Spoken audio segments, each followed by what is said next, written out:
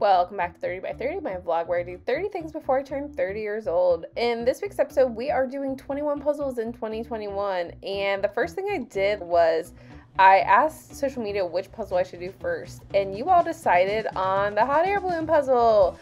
So that's what I did. It was a lot of fun. It was super colorful. The only problem that I had that it was missing a lot of pieces. So I reached out to the company and they actually let me pick another puzzle out because they didn't have this one in stock. So we'll see that one later down the road, see what I picked. Next up, I went to Gatlinburg last year for my 29th birthday, and believe it or not, this cabin that we rented had a ton of puzzles inside. So I actually did two on the trip. This first one was a donut puzzle I did with my friends Alex and Jesse.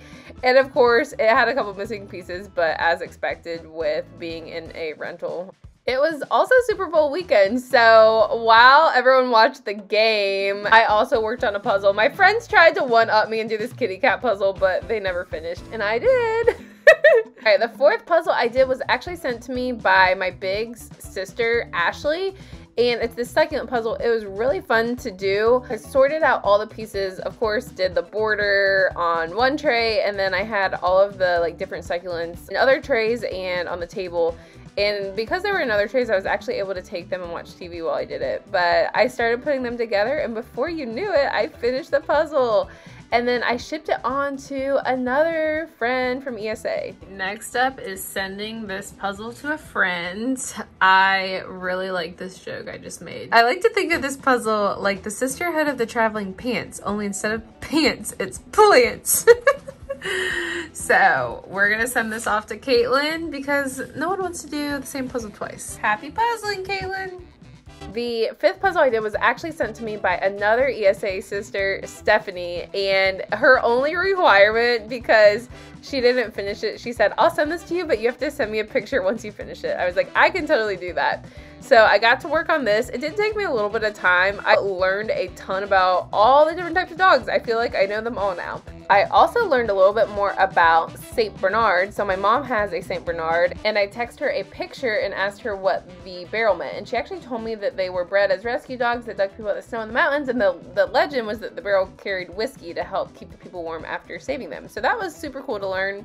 I finished the puzzle, sent a picture to Steph, and then on to the next one, which was a peacock. I actually finished this puzzle in one night. It was 141 pieces, but the catch was that there were a lot of different crescents that fit different ways. So I started with the head and then did the border, and I got a little tripped up on some of the pieces, some of the crescent pieces, but I was able to slowly but surely, actually pretty quickly, finish it, and it was done within like an hour. The next day, I actually started a button puzzle, and I got this one from the Dollar Tree. So Dollar Tree has puzzles, they're like 300 pieces, which is awesome. They're only $1.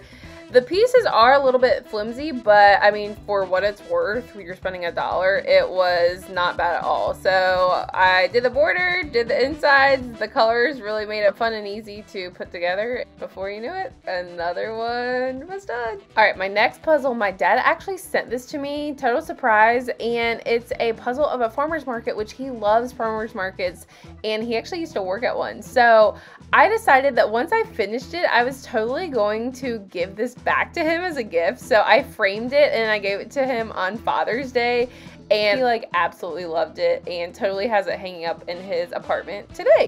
If you remember back to the beginning of the video, I got to choose a puzzle from the one that was missing pieces. So I found two different puzzles that I liked, and I put a poll on Instagram to see which one I should get. And even though most people like the bottom one best, I've got a feeling this is another puzzle. This is the one that was missing like 15 pieces that they shipped me. Yay! It's the scavenger hunt puzzle. Woohoo! I literally took a Saturday and just went to town, had a blast, finished it in one day. And the coolest part about this puzzle is that it was like a two-part.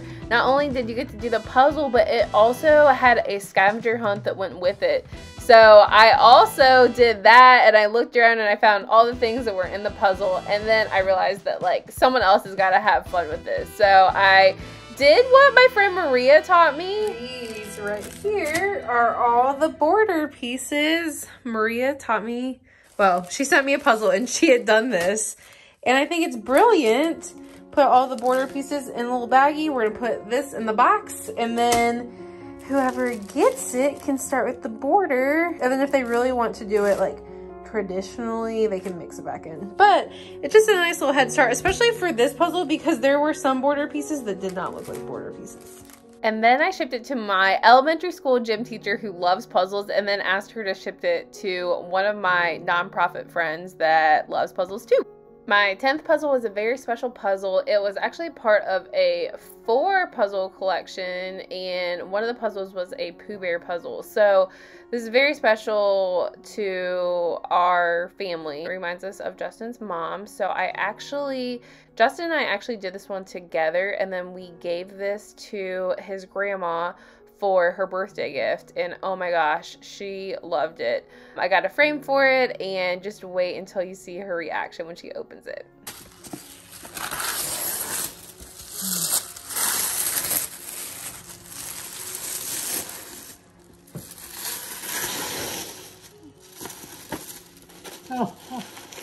Oh my heavens. So that's the one that me and Justin did together.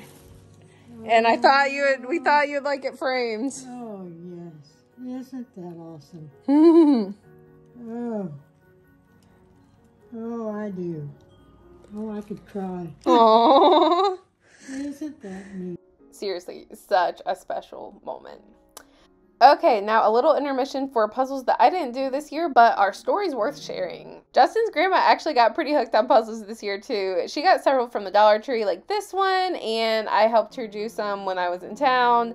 We also figured out what tournament we would be going to for Justin's baseball team together. She tackled this 1,000-piece puzzle, which was awesome, and it was so fun to help her do a little bit of it, but honestly she did most of it, including putting the very last pieces in. That goes where? The last two. No, that's mean. You got it. No, I don't. Yeah, you do.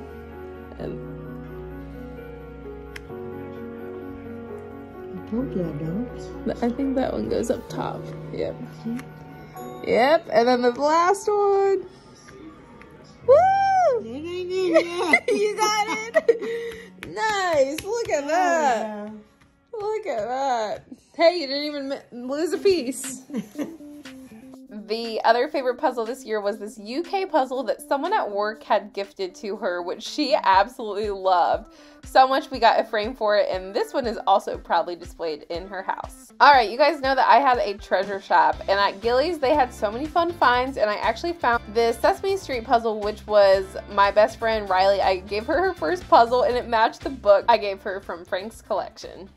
And then Maria, who I work with she lives down in Florida, she sent me a bunch of puzzles that I have yet to get to, but I'm so excited to get to these later this year. All right, intermission over, back to the next 10, 11 puzzles. One weekend, my friend Jessie and I went shopping at Big Lots of all places, and I found 2 more puzzles, just what I needed when I had a closet full of puzzles, but I did these. They were so fun. This first one was a fruit puzzle, and it took me the length of the NCAA National Championship to complete. The next was the attic puzzle, and it was so much fun. I literally finished it in like 2 days. Other thing that I really liked about this puzzle is they had jumbo pieces, so it was really easy to put together. Over the summer, I feel like my puzzles slowed down, but when my friend Marissa was in town, we totally broke out the $1 million puzzle. I, of course, had to order this because what's more fun way to gamble than do a puzzle? So it was really cool because you completed a QR code, and then at the end, once you completed it, you got to scan it, and then it told you what you won, and we won a big 25 cents, enough to buy a gumball. The really cool thing Marissa does is she has like a puzzle wall, and so she's been putting puzzle paste on them and then saving them and hanging them on her wall. So we did that for her to take back home with her on her way back to Texas. This next puzzle was actually sent to me by a coworker. His name's Patrick. He found this puzzle when he was on vacation, and it was so sweet that he thought of me and shipped this to our office. So once I got it, I sent him a little note, and then I got to work, and the coolest, kind of craziest thing about this puzzle is that The box does not match the, like, what that puzzle actually is. So the dogs are out of order, but I was able to do it without cheating. He did tell me if I needed a cheat sheet that he would happily send me a picture so I could see the final product, because they had a picture of it in the gift shop where he bought it. But I finished it, no problem. And then we actually decided that we would make this the traveling puzzle. And I sent it to Maria, and then when she finishes it, she is going to pass it on to Patrick, and we will just keep it going. On to Florida. It's October, and I was getting to the place where I needed a quick win. So I found this 36-piece puzzle in the dollar section at Target and totally bought it because I'm like, I'm going to do this. It'll be super quick. And then I sent this to Justin's grandma, and she really enjoyed it too.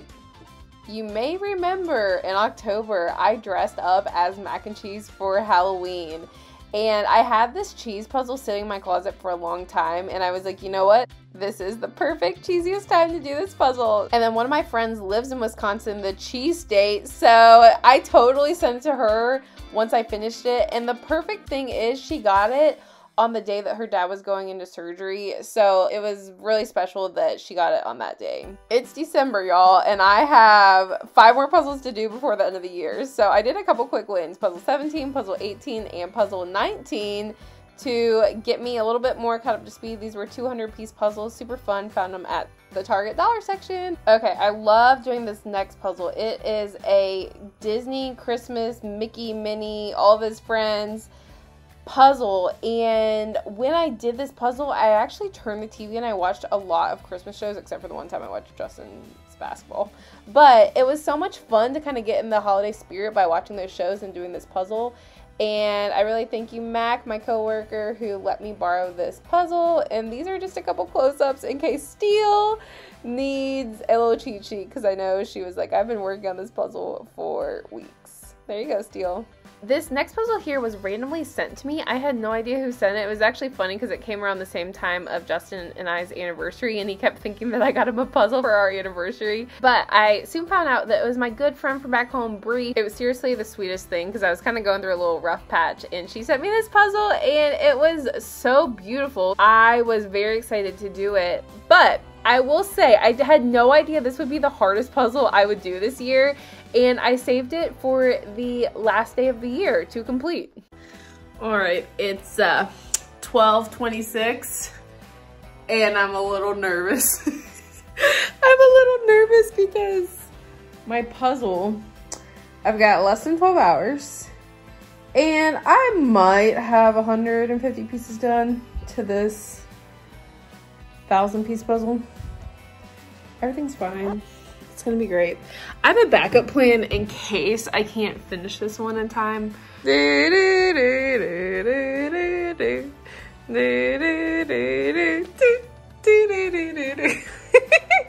As much as I tried the whole day, I just came to terms about 8 p.m. that I was not gonna get this puzzle finished. So I implemented the backup plan, which involved a micro puzzle that I got for Christmas. It looks like Manny. It's so freaking cute.